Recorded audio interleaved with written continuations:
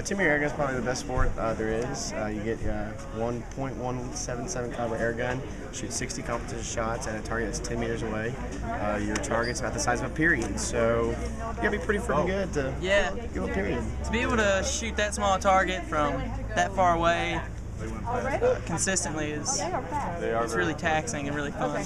And this year new, ISF has implemented new rules. It's a decimal scoring, so perfect shot's a 10-9, and it goes all the way down from 10-9, 8-7-6, all the way to 10-0.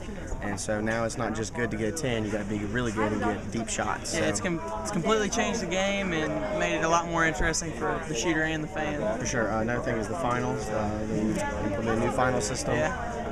It's now 20 shots instead of 10, which is an elimination style. Also start from 0.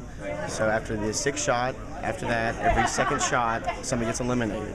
So you gotta make sure you're shooting deep shots so you're not on that bubble. Yeah, you get on that bubble.